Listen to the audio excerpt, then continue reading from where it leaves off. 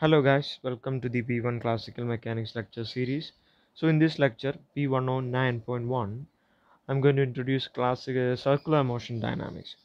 So what is a circular motion is something that we have defined and described in P107 lecture series, right? So we have discussed all that in P107. Now our time comes to the application of Newton's laws, right, which we have learned in 108, and applying that principles into circular motion. That's the circular motion dynamics. So this is a circular motion dynamics lecture. Okay, so what is a dynamics? So how can you use that information, right? So first of all, the basic thing that you need to know and you need to go through before coming into this lecture is 107, right? If you don't go through 107, you will be lost in space if you don't know the basics. So in 107, we have gone through the acceleration vector. So acceleration vector for a circular particle, right? For a particle moving around, I'm going to recap in a very simple manner. So if you have a particle like this and some particle, other particle which is moving around it in circular orbit, just like that, then you know that there is an acceleration vector. So the acceleration vector will have some theta component, right? So theta component will looks like that. So you call this the acceleration a theta, and then there is a radial component which is actually in the r cap direction, which is in the minus r cap direction because the particle is being pulled to the inside, right? So there is an in minus r cap direction there is one other acceleration which you call ar. So two components are there for the acceleration, right? Basic understanding. So a can be written as the vector a can be written as a additive sum of ar in the r cap direction plus a theta in the theta cap direction, right? Very simple. Now ar was, okay, the component ar was equal to some r times d theta by dt the whole square in the minus r cap direction, right? So in the minus r cap direction, okay, radial component. And then there was a theta, right? A theta was equal to what uh, r times d square theta by dt square in the theta cap direction. So the two components. So d theta by dt is called what d theta by dt is the time rate of change of theta, right? So that is called angular velocity, right? So you call that r, so this is minus r omega square in the r cap direction, and this is what r times d square theta by dt square is d theta by dt is angular velocity. So then the second derivative of the theta will be angular acceleration. So that is angular acceleration r alpha in the theta cap direction. So these are the two things, one single thing that we have gone through in the lecture 107. Now I'm going to use this. I'm going to use this in such a way that we will benefit and we can calculate what is the gravitational what say the time period of moon. Okay, what is the time period of moon? That's the point of concern here. And so you know that the moon is rotating around the earth, right? So if you have the earth surface just like that and there is a moon, right? Moon is rotating around the earth in a circular, perfectly, almost perfectly circular orbit, which you know. So this is the case here, and we know that there is a force of gravitational force acting between the two, right? The gravitational force, and due to rotation there is acceleration in the radial direction, right, towards the inside, right, in the r cap direction or minus r cap direction. And there is the component of a theta or theta cap direction, there is the acceleration, two accelerations. And you can clearly understand that the what radial component is being cancelled by the gravitational force. So in the radial axis you can see there is the gravitational force attracting on, and then there is radial acceleration. So radial acceleration can be transformed, right? So radial acceleration is equal to minus mr omega square, right, in the r cap direction, negative r cap. That's why there is a minus sign. So it can be, you can multiply it with a mass and you get a force, right? So okay, that's something already I did. Okay, so there is m here. So you can come multiply with the mass on both sides and you get f, right? So it's f in the radial direction. Now what now you can do is that, you know, omega. So omega, or angular frequency omega, must be equal to angular velocity omega must be equal to 2 pi by t, right? Angular frequency omega must be equal to 2 pi by t, right? So you can, now what you can do is that, so you can substitute that back into this equation. So fr must be equal to some minus m r, right, mr times 2 pi by t the whole square, that's 4 pi square by t square. So that is in the r cap, negative r cap, that's why there is a minus sign again. So you can do that. So you if you substitute that and then you equate it with the gravitational force F gravity, right, you get it with the gravitational force in the radial direction. Okay, so gravitational force, as you remember from the last time, so gravitational in 108 we have discussed that. So F gravitation must be equal to minus some constant g, which is the universal gravitational constant, times mass of the moon times mass of the earth by the distance between the two, which is r square. Okay, in the negative r cap direction again. So you can what you can do is that you can equate them both, right, fr and fg. So this must be equal to fr, so that must be equal to minus m of the moon times r times 4 pi square by t square. Okay, simple. So if you do that, now you can you can cancel out the minus signs from both sides. The m of the moon will cancel each other. Okay, just like that. So what you get is t must be equal to square root of, because it's t square, right? I'm taking it to the left side, t, and you get 4 pi square, okay, r cube, right, r cube by g m of earth. Okay, you get that. So that's the time period of the oscillation, the circular motion of moon, right, around the earth. It rotates, that's the time period. Okay, so if you look here, you can see that it doesn't depend upon the mass of the moon. So it is independent of the mass of the moon. Mass of the moon is not in the equation, so we will come back to that. Okay, just a moment afterwards. Why is it so? Okay, why is it relevant? Okay, that's a very important point. I think it's the most important point in this lecture. Okay, so now you can do is that, what you can do is that you can substitute back those equations, right? So t must be equal to, substitute the values here. So you can clearly see it's 4 pi square times r cube. What is the distance between earth and the moon? Okay, center of the earth and to the moon. So that is actually, you can look it up, it's 3 times 8, 3.8. Okay, 3.8 times 10 to the power 8. Okay, so that's the distance from earth to the moon. Okay, it's out there, you can look it up. And the r cube, so it's a cube. Okay, divided by the gravitational constant g is equal to 6.67 times 10 to the power minus 11. Okay, 11 with some crazy units, times mass of the earth is approximately around 5.9 times 10 to the power 24 kilograms. So that's the values right there. And if you take out a calculator and you do this, and you get a time period which is equal to some 2.35 times 10 to the power 6 seconds.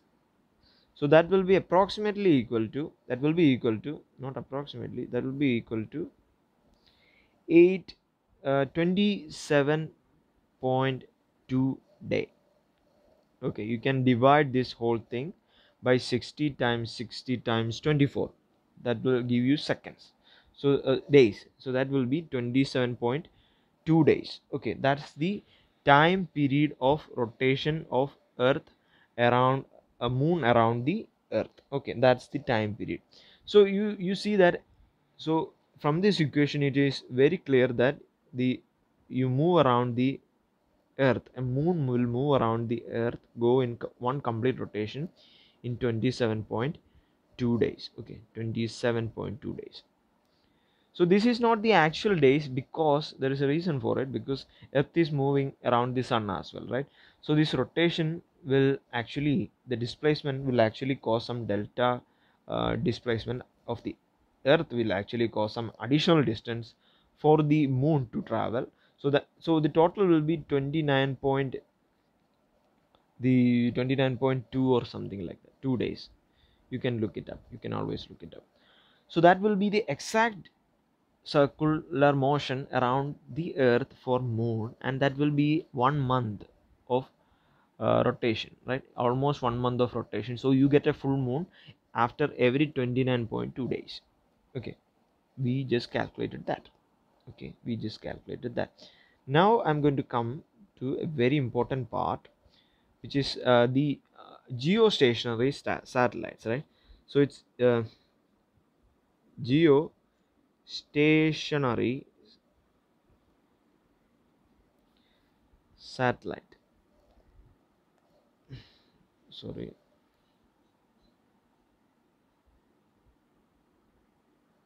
Okay, so geostationary satellites are something that is rotating around the earth, right? If you have the earth over here,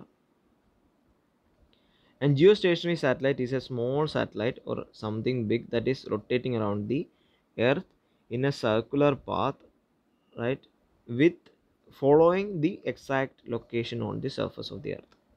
So it will be the same, after some time it will be following the same place, right? This place will be tracked down to this place, and that's why it's called geostationary. Okay, that's geostationary if you don't know. So a time period of geostationary satellite, what should be the time period of oscillation? So time period of oscillation must be equal to, almost equal to, some 23 hours 56 minutes and some 4 seconds, right? So if that's the case, then you can say that it is a geostationary satellite. So this will amount to approximately 861.64 seconds. Okay, so that will be the total time of rotation, time period of rotation around the earth. Now the mass of the earth, we know, just 5.9 to 10 raised to 24. So if I need to write it down, so it's approximately equal to 5.9 into 10 raised to minus 24 kilograms. We have done that earlier. Okay, and radius of the earth is 6.37 times 10 to the power 6 meters, right? So that will be the radius of the earth. Two things. Now for some mass, some geostationary satellite, okay, we don't know what it is. Okay, some mass, so mass of the satellite, it doesn't matter what the mass of the satellite is. Okay, we will see to it now. So some mass, I don't care. So let's find out what the radius should be.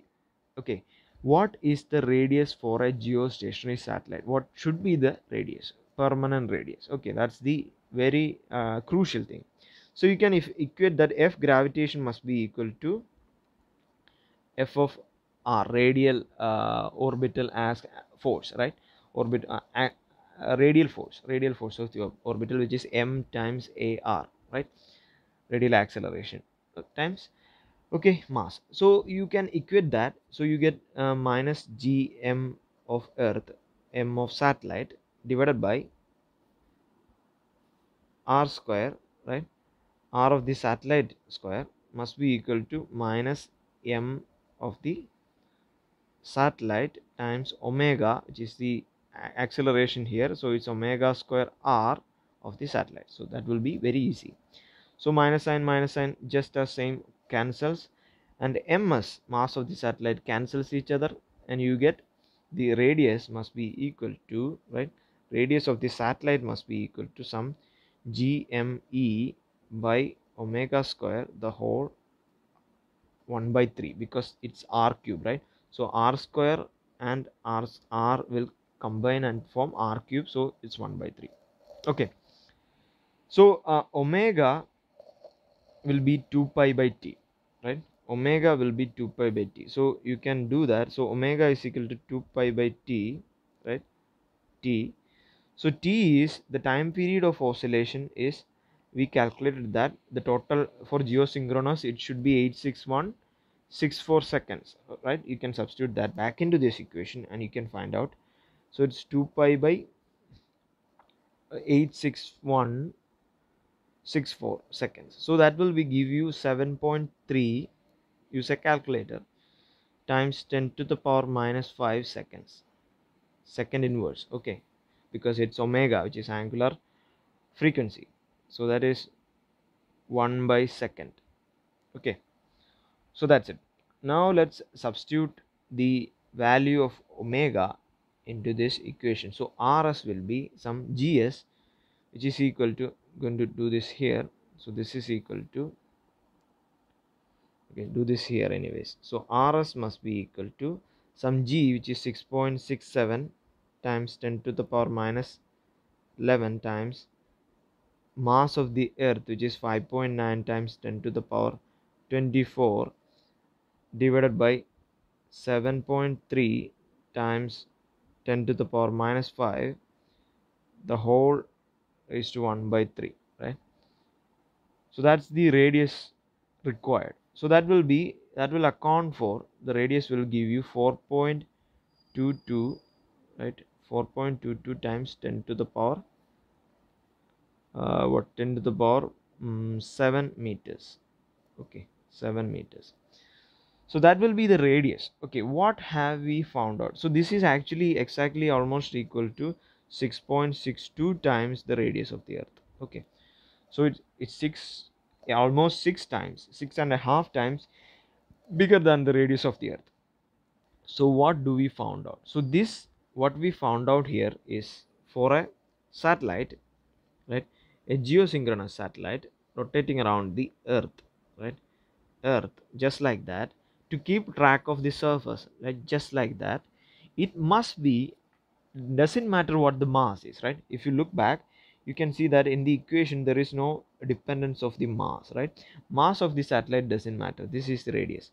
So mass doesn't matter, but whatever the mass, it could be 1 ton, it could be 2 tons, as long as you get to that orbit, to that radius, doesn't matter what the mass is. If you have that radius, then you rotate around the sun in a tracking the exact surface around the sun. It will be a geosynchronous satellite, geosynchronous orbit. So in that orbit, it must be for any mass, it must be 6.62 times the radius of the earth. We know the radius of the earth, right? So it's around 10 to the power what 6, around 10 to the power 6.37 into 10 to the power 6 meters or something. So anyways, at that 6, these exact value, a range for that, okay, a particular range for that, some bandwidth. So if it is in if any particle, heavy or light or anything like that, if it is in that range, then definitely it will move with the synchronous orbit, which is almost precise to the surface, right? It will rotate just like that, tracking the surface. Okay, even after some time it will be in the same surface. If it is above the North America region or in the South America region, it will be in the same region for as long as it rotates. So that's the use of this calculation, very simple calculation for something that is very crucial, right? So you know what the orbit must be. Okay, that's, I think that's a very informative thing. And doesn't matter the mass, you can pull up a ton over there, or a gram, the both things will follow the same track. Okay, so it doesn't matter what the mass is. Thank you for watching. Keep subscribing and referring it to your friends. I think I'm doing a good job right now. Okay.